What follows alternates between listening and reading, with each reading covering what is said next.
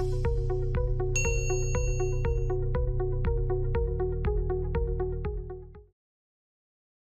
everyone, welcome back to another video by Simplilearn.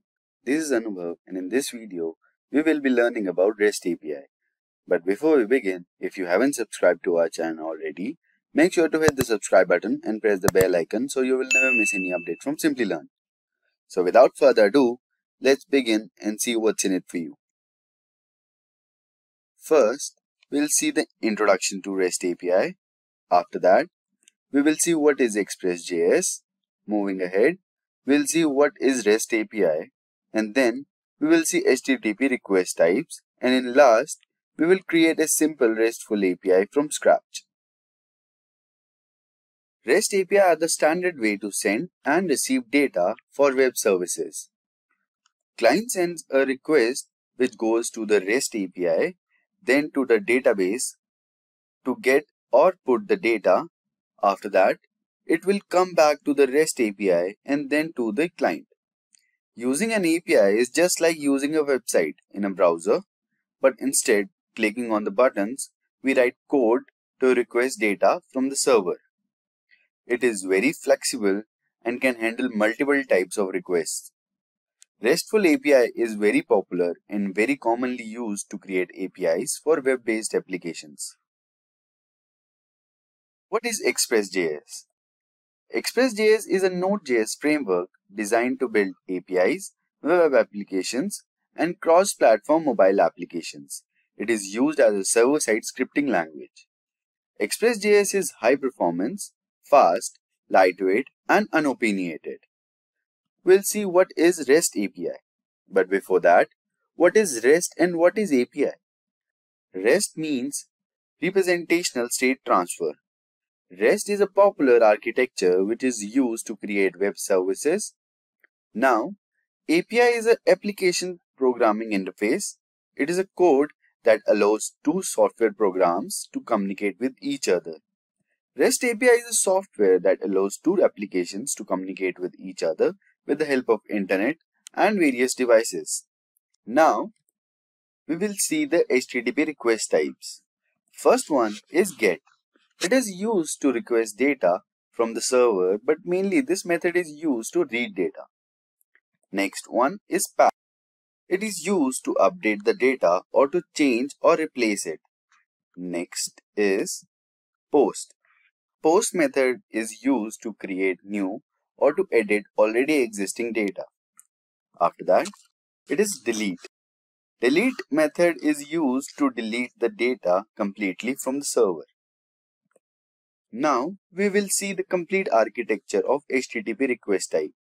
In this, client sends a request in the form of JSON file, and with the help of HTTP request, which are GET, PATH, POST, and DELETE, it will go to the server and then sends back the response to the client in the form of message to tell what happened to the request. And now, we will create a simple RESTful API from scratch. Choose from over 300 in-demand skills and get access to 1,000 plus hours of video content for free. Visit SkillUp by Simplilearn. Click on the link in the description to know more. First, you need to open your editor. For this, I am using VS Code. For this, you need to open your folder. Created one folder in the C drive, Express.js, opening.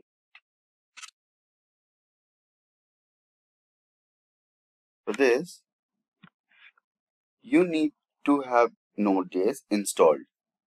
First, open your terminal by clicking on terminal, new terminal. First, we'll write npm init -y. Press enter. This will create a JSON file for us.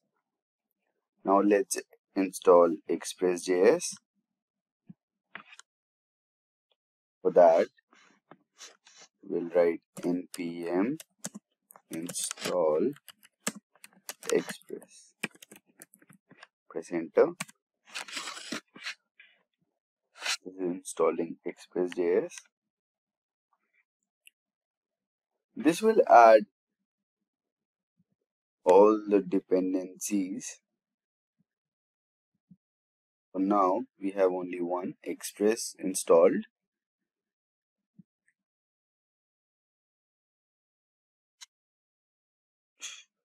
We need a file here to write our code. So we'll create a file called index.js. Enter.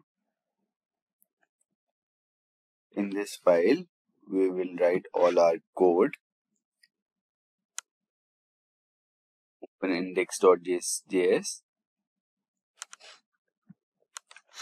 First, we'll write const app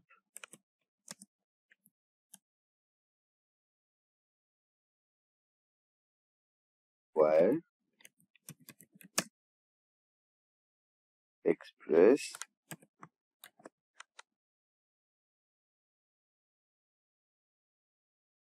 In this line, we have imported the express package, which itself is a function.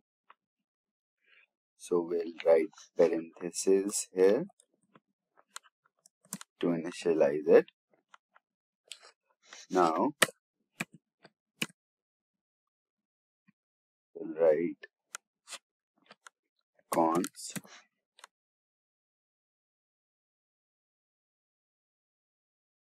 port. We'll write the port number. I'm writing 4000 here. This will call a variable which is 4000. Now we'll write app.listen.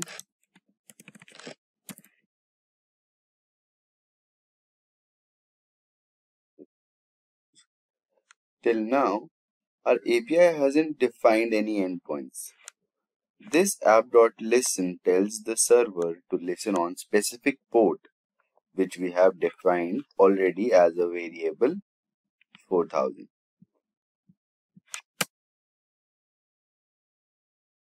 Now, in app.listen, we will write a second argument as callback to tell us the API is working or not.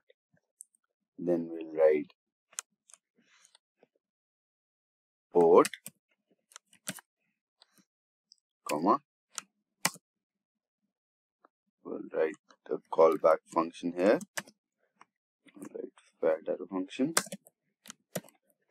console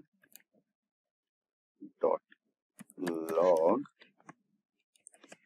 backtick, it's running on HTTP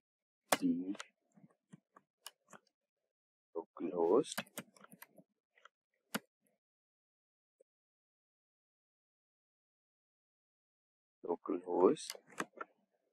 $sign and port, which will come under curly braces. Now we can run this app by writing the command on a terminal. First save this file.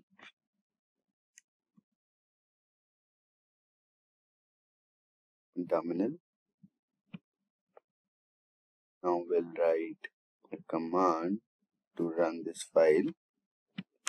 Index node file name index.js.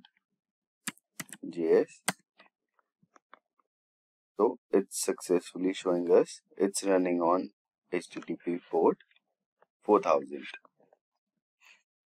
Open your Chrome or anything. I'm using Chrome here. I'll write localhost 4000. Enter. Localhost. Enter. Can't get. Now If you open this URL, you will see this message, can't get. This is because we don't have any API endpoints as of now. But Express.js is still responding with error message. You can add an API and call it. And with this, we have reached the end of this video.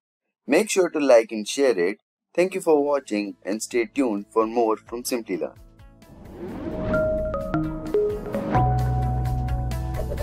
Hi there, if you like this video, subscribe to the Simplilearn YouTube channel and click here to watch similar videos. To nerd up and get certified, click here.